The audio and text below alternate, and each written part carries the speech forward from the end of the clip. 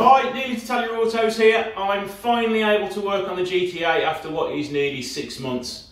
Last episode I think I was changing the radiator because when I bought it, it needed a new radiator. So I've changed the radiator, I've done all the welding on the underside and undercoated it. I didn't bother filming any of that. So now I'm at the stage where I'm about to paint the front bumper once I finish prepping it. It is in primer now, just needs a little bit more rubbing down. De-rust it, degrease it, and get a nice coat of paint and lacquer on there for it.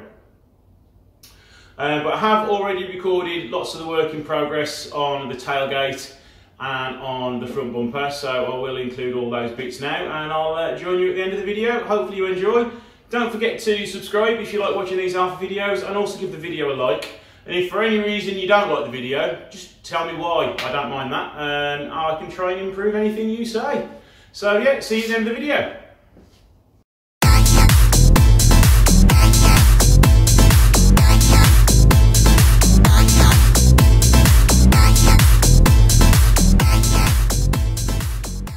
The tailgate is pretty much prepped for primer now. I just need to, I've got a few little holes in the filler there which need sorting out. But other than that, that dent is now finally gone. I will insert a few bits and dabs of the video of the repair to it, but unfortunately one of the videos I did pulling the main dent out has gone missing, unfortunately, because it has been that long since I filmed it. I think I actually started filming it towards the end of the summer, and when I actually pulled the initial dent out and first slabbed the first lot of filler onto it. So I'm glad we're nearly there with the tailgate. The front bumper, I have now repaired the crack at the bottom. It just needs a little bit more fettling and prep the rest of the bumper. But you will see that in the video coming now, the repair that I've done to it. So yeah, hopefully you enjoy the video. Don't forget to hit that like button, and also if this is the first time you're watching, please hit the subscribe button. I do all ALFA ROMEO repair videos and projects, so if that's what you're into, please give me a subscribe. And enjoy, and I'll speak to you later.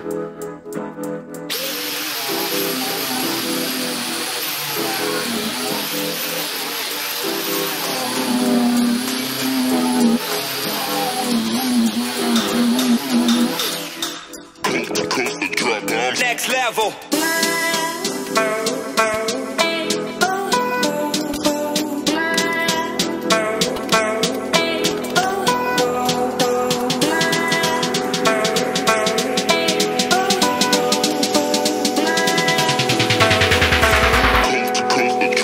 Next level.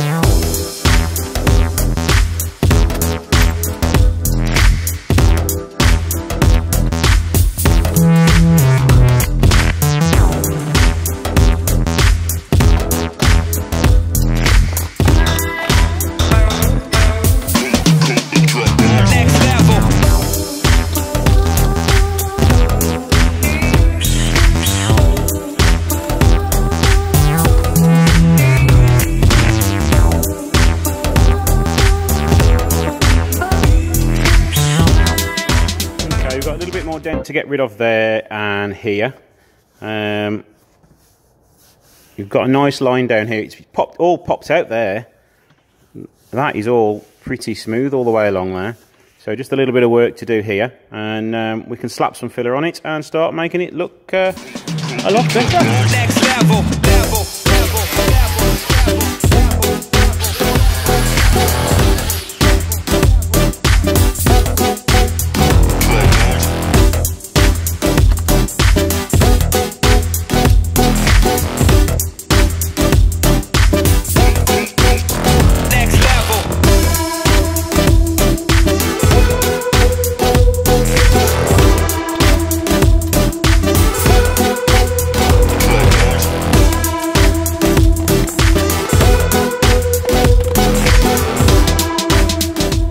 Righty-ho, I think that is about as good as I'm going to get it. I could probably do a little bit more there, but I'm quite happy with that. So right, let's slap a little bit of filler on there and give the rest of that panel a bit of a sand down as well, just to make sure the filler gets good adhesion. Right, as you can see, there's a crack here. Somebody's attempted to repair it with some no more nails, but it hasn't worked.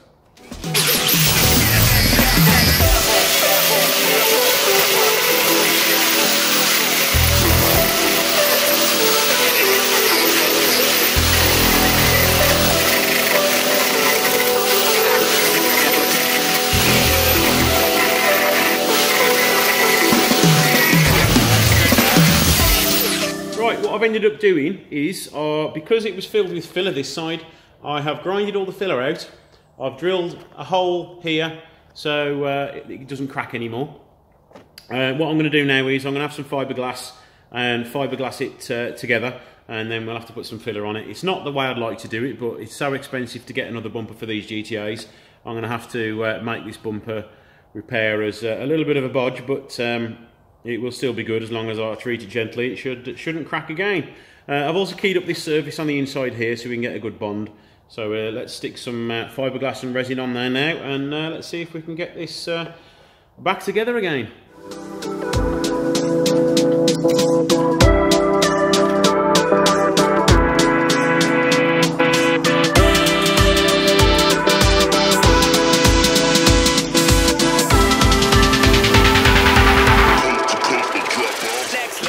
Right, okay, we'll let that dry for a while. I have managed to build up a little bit there. Let's just push that in a bit so I can get the filler in there. So that will be a little bit stronger than filler. Let's try and make it a bit neater.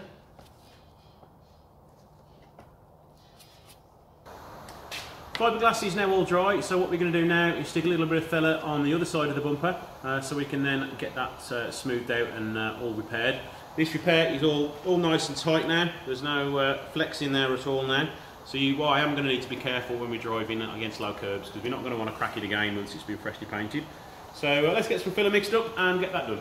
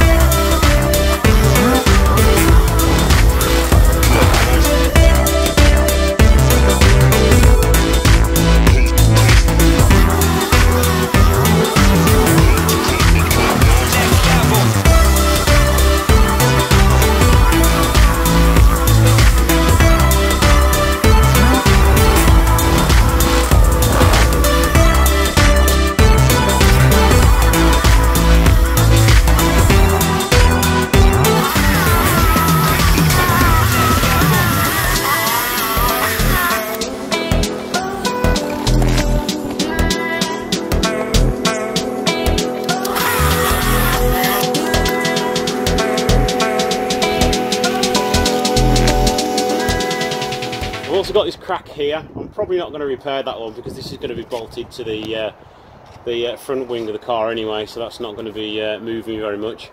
I do need to tidy this up a little bit here and put a bit more filler in there, but other than that we're nearly there with it. Next level. Next level. Next level. Next level.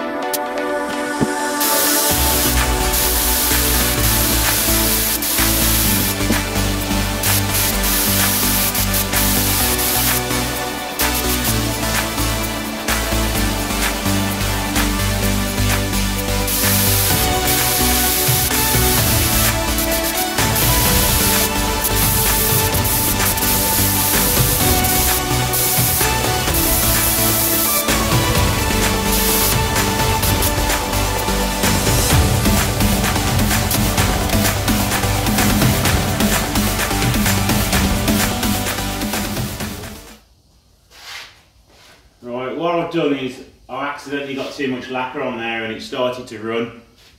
So what I'm hoping I'm doing, put some more lacquer on so the main part of the panel is still nice and smooth.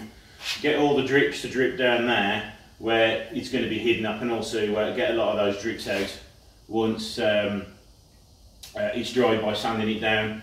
And also annoying really, I've got a drip there as well. I should be able to sand that out there, but I might try and chase it down a bit as well. Right, what I was saying is before my phone started to ring was I've managed to get a couple of runs in the lacquer. So what I've done, I've put a thicker coat of lacquer on to chase the drips to the end of the panel. So hopefully once it's all dried I can just sand those drips off and the actual main part of the panel is okay. Let me show you what I've done. So you see what had happened, it had dripped all along there. So what I've done, I've just put loads more lacquer on to get it to the end of the panel, and then you'll have drips at the end there which will be very easy to get rid of, plus they're also behind the bumper. The same here. See the drip there is totally gone now, but I've managed to chase it all to the end there. And the other annoying thing is it's bloody dripped everywhere really, so I've got another one there I'm going to have to get rid of, but that should be fairly simple to get rid of. Worst case is I've just got to re-lacquer that part of the panel once it's dried. So right, bumper's had a few hours to dry now. I've had a busy afternoon working on customers' cars. I'm not entirely happy with the bumper, to be honest. It's a really good smooth finish and there's not much dust in it. I managed to chase out all the drips there. Even managed to wipe away the excess lacquer there, so it's not that bad at all. Here I've pretty much got away with it. There's just a little bit to nib down there, and a little bit here to nib down, and maybe a tiny bit there. But yeah, not happy with it because of the run which I've got on the side of the bumper here. It appears as though that I've not let the paint fully dry before I've lacquered it, and when I've lacquered it, some of the paint's run down with it. If it was just a case of the lacquer running, that's fine, I could have got rid of that, but it looks as though the paint's run with it as well, which is a bit weird. But that's the joys of painting silver, and this is only what, the third time I've painted silver, so I think that's a pretty good finish other than that. But yeah, mistakes happen, so I will be repainting this, unfortunately. So yeah, unfortunately I'm going to have to repaint that, but as I've said in other videos, I'm not a professional painter. I am pretty much self-taught with a few bits of advice off some professional painters. So we'll call it that's it for this episode, because I am running out of time today. It's pitch black outside, and I need to get this video edited and ready for you for tomorrow lunchtime. So I'm cutting it quite fine. I don't want my second video of the year to be late. So thanks for watching, and I shall see you in the next episode.